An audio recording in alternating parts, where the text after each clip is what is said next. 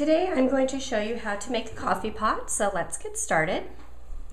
The first thing that you'll want to do is make two straight lines parallel to one another, and we're going to close up those two lines just like that. Then at the top of these lines you're going to put a dome shape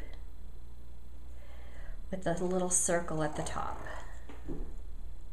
That's going to be the lid. Now for the body of the coffee pot, we're going to have slanted lines coming out from the lid, and we're going to close those up at the bottom. And then underneath we're going to make one more straight line that's parallel with the bottom line and close those up. For the spout, you go about 3/4 of the way up the coffee pot and make a straight line out and then a slanted line in. And then we're going to make another parallel line to that first line as well. For the handle, you can get kind of fancy with this. Maybe some swirls.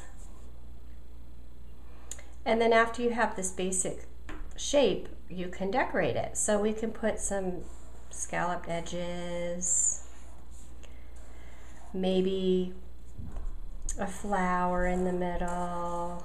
That always looks good. Maybe some more swirls. Pretty much do whatever you like. Maybe some polka dots.